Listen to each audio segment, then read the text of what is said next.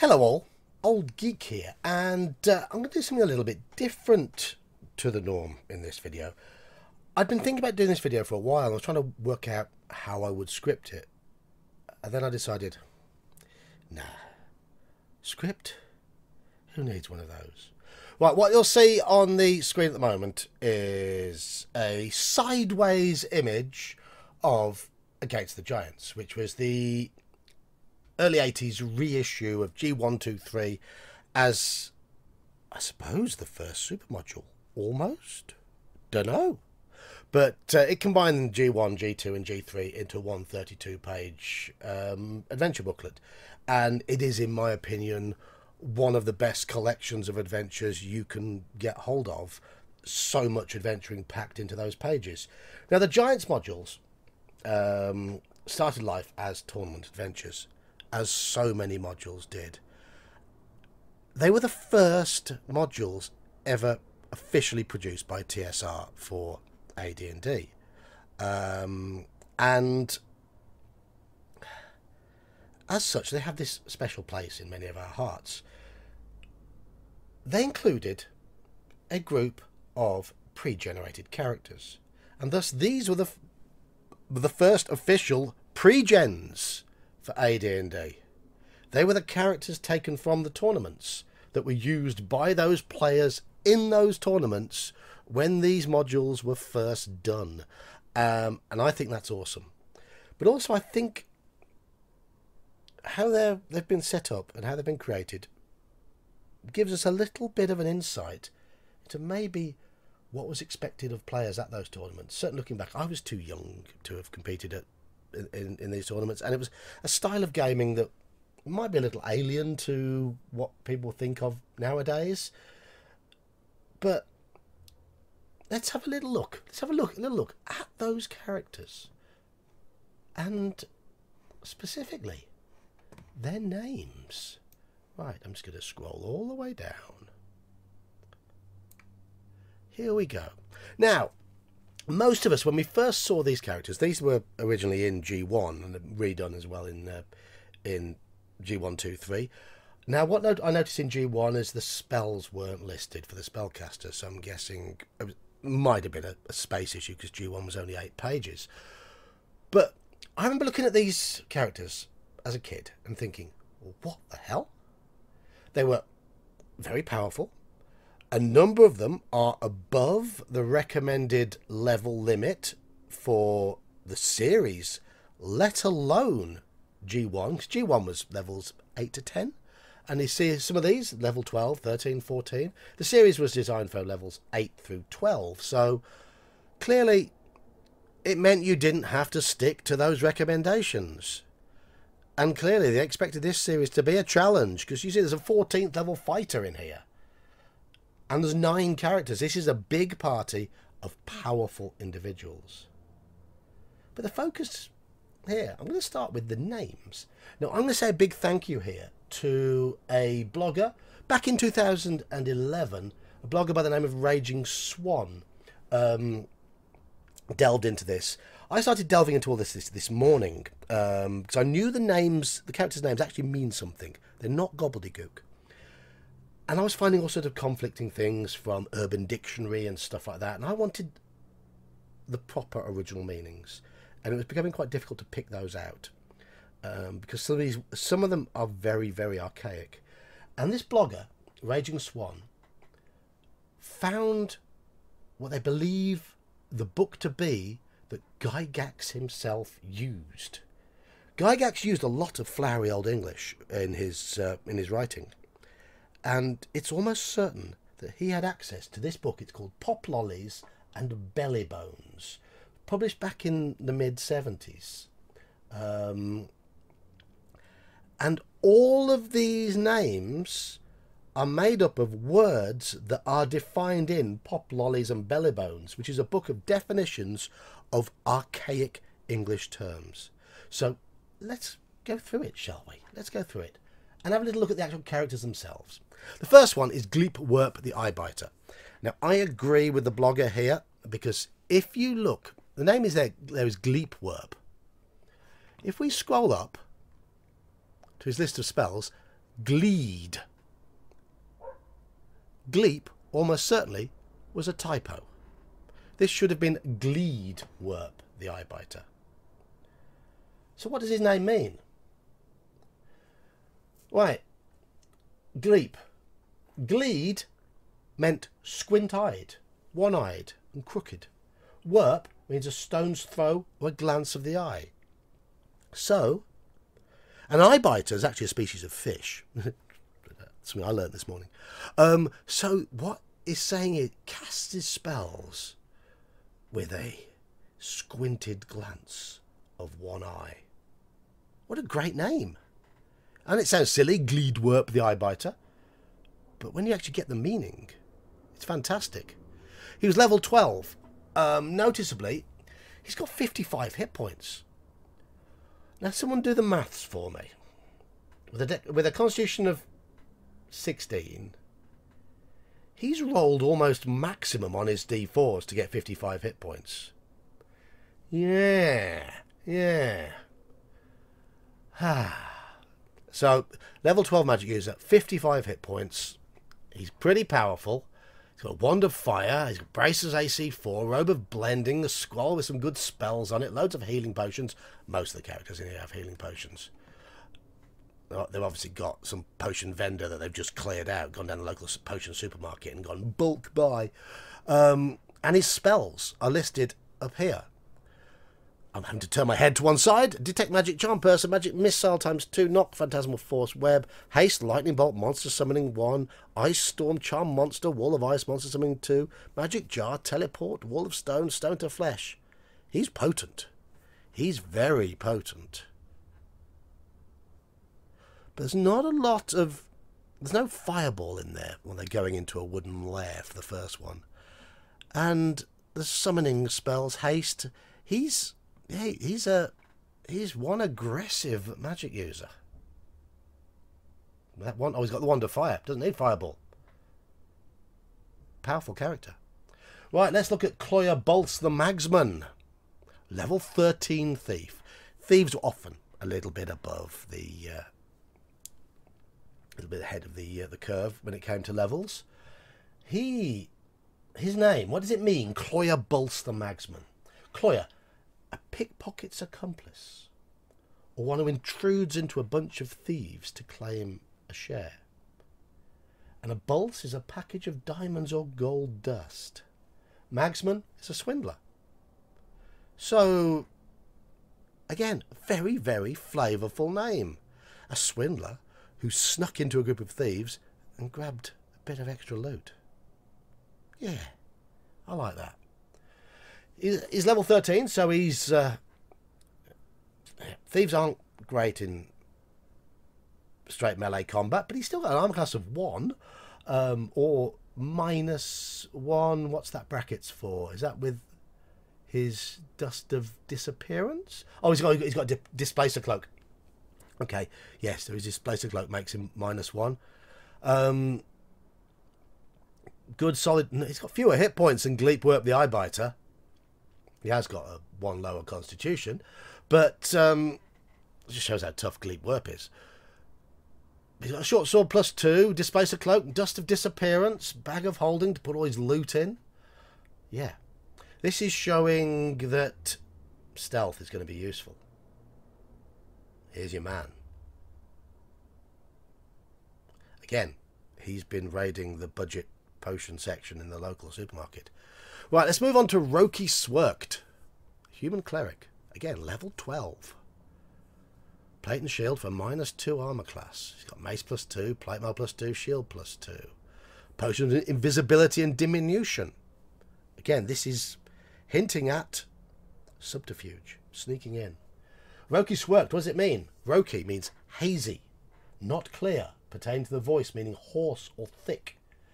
And Swirkt means to become troubled, gloomy. So, is he hoarse-voiced and troubled? Or is he... it's difficult to make out gloomy and hazy. Yeah. But again, there's a flavour to the name. So you've got a gloomy voice. Maybe it's just got a depressing voice. He talks like this. Let's look at his spells. Spells. Roki, loads of cure light wounds. That's a bit lazy. Bless, find traps, hold person, silence, continual light, prayer, remove, curse, cure serious wounds, neutralize poison, commune, death touch, which is the reverse, isn't it? And you've got, that's finger of death, isn't it? Dispel evil and raise dead, and blade barrier. Again, it's combat, it's healing and combat. But there is a bit of the old sneakiness in there with silence 15-foot radius. So he's a powerful character. He's another powerful character. Lots of hit points as well. 70 hit points. But then he's got, what's that, 10d8 plus 2 per level due to his constitution. He's around the average. He's around the average for a level 12 cleric with a constitution of 16. So, decent amount. Yeah, a cleric is going to have a decent amount of hit points at level 12. Useful character to have. Frush O'Sugil, human fighter, level 14. AC -5 with his shield +5 and 104 hit points. Now, he is level 14, but he will only picked up 10d10 plus 30 for that 17 constitution, then plus 3 per level after that. Was it 9d10? Did fighters stop at level 9 for their d10s? I think they may have done. So it feels like he's got around the average. Again, I'm not going to do the maths live on this video. But Frush O'Sugil, what does it mean? Frush means to crush, strike, or break. And Sugil means to beat black and blue or defame. Now, I don't think in the case of this fighter, defame will be here. So, yeah, basically, he beats things up. He's hard. He's a level 14 fighter. Of course he is. Spear +3, plate mail +2, shield +5. He's got +1 battle axe as well. Again, lots of healing potions and 4 potions of invisibility. This party, even though they've got their tooled up, they're going to be sneaking in. And if you've seen the first few, right at the very start of this adventure, for G1 in particular, if they go barging in, it's going to be fun. It's going to be fun straight away. That's certain feasting room, yeah. Right, Funkin Hoddypeak. Funkin, high elf, fighter magic user, level 5/8. I should have looked up to see if this was the level limit for elves, fighter magic users. He's close to it, there or thereabouts. Funkin Hoddypeak. Funkin, a little fool. Hoddypeak, a simpleton or blockhead. So he's stupid. But he's got 15 intelligence, but only a 9 wisdom. There we go. Yeah, but he's a little fool. Ah, little fool. But look at it a little bit deeper at his stats. He's got 29 hit points. He's got +2 hit points per level. And I know not every level of magic user will have gained that +2 because you split the hit points.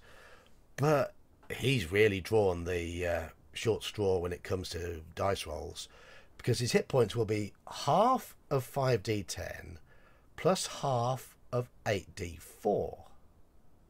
Okay? And then, on average, +2 per level for Constitution. That's poor. 29 hit points is very, very low for that. I mean, you'd expect somewhere high 30s, maybe 40, I think. Doing quick maths on live on video again. But, of course, he is very much a utility character. He's got a great dexterity. He's wearing +2 splint mail. He's got +2 ring of protection, a ring of regeneration, elven cloak and boots. Yeah, he's going to be sneaking around. Javelins of lightning as well. He's going to be sneaking, even though he's in that splint mail. So yet more sneakiness. And Funkin Hoddypeak. He's got Fireball, Slow, Suggestion, Ice Storm, Warm of Fire, Continual Light, Levitate, Web, and then Charm Person, Magic Missile, Read Magic and Sleep. So that's a decent mixture of spells. So even though he's not physically very strong, he's got a great armor class. He's got Ring of Regeneration, and he's got the ability to evade trouble. Interesting. But he's a little fool, according to his name. Flurd Trantle. Level 9 Cleric. Right. Now, with a level 12 Cleric in there, have you drawn the short straw if you get the level 9 Cleric? Staff of Striking. Good item. Hammer. Plate mail +2. Good hit points again. No, he's still decent.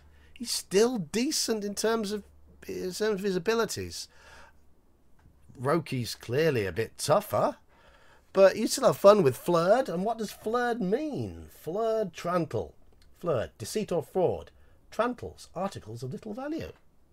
Oh, but he's lawful good. Maybe he has been deceived with articles of little value. Because he wouldn't be the one doing the deceiving with his being lawful good. And he's very much of value. We value you, Flurd.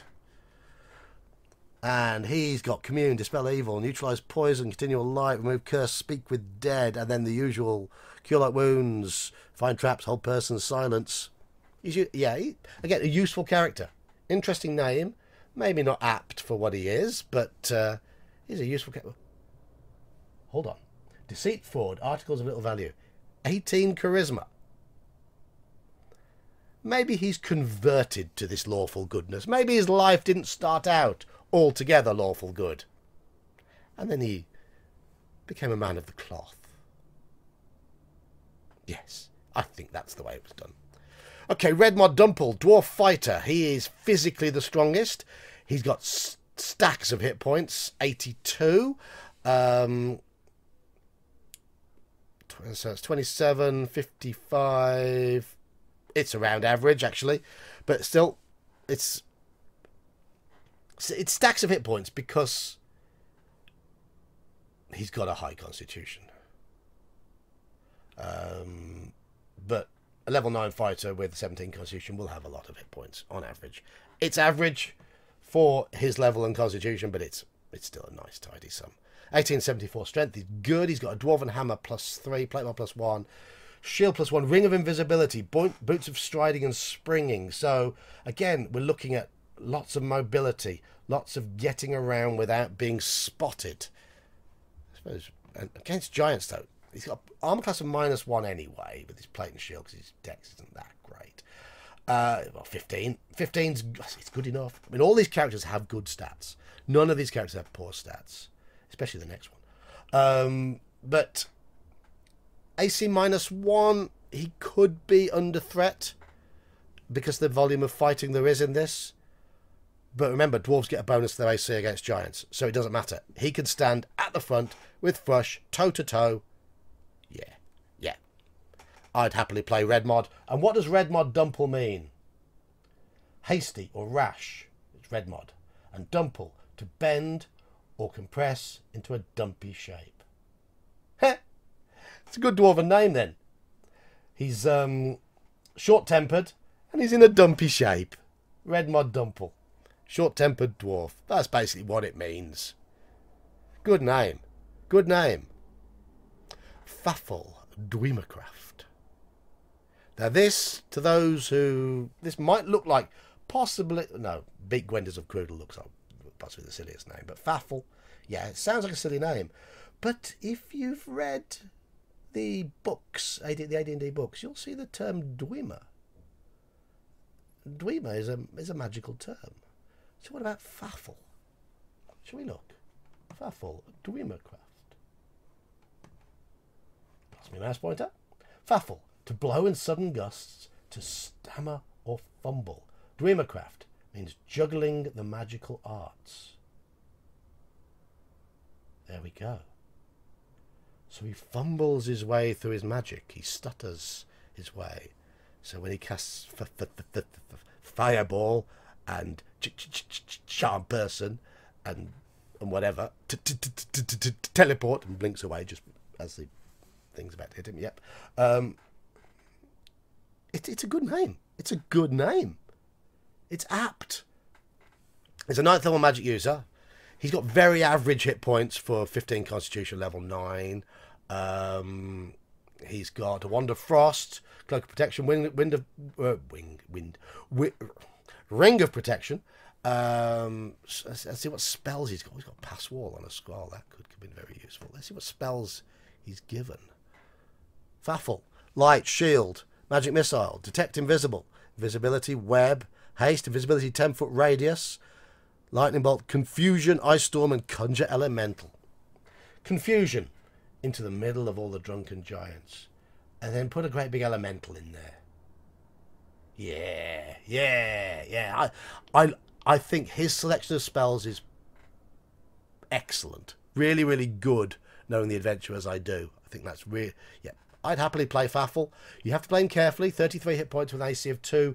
If he gets into any form of melee, he's going to get hit fairly often with an AC of 2 by lots of giants, because there are a lot of giants in this adventure and throughout the series. So keep him out of the way. Get that invisibility going. Sneak him round and make him use his spells tactically. And Faffle Dwimmercraft, a stuttering juggler of magic. Very nice. The last one is Beak Gwenders of Crudel, a 9th level half-elven ranger with 93 hit points because he's got Constitution of 18. So that's, again, I think it's slightly above average for a 9th level ranger, because of course he'll have had 10 times 4, 40 added, 50, so leaving 53 from 10d8. It's slightly above average. It's slightly above average, but it's what you'd expect from a 9th level ranger with a high constitution. Rangers were sacks of hit points. But what does this name mean? Beak Gwenders of Crudel. Beak, to bask in the sun or before a fire. Gwenders, a disagreeable tingling from the cold. Crudel, to creep close, a faint humming of the low music of birds. Potentially one of these silliest sounding names.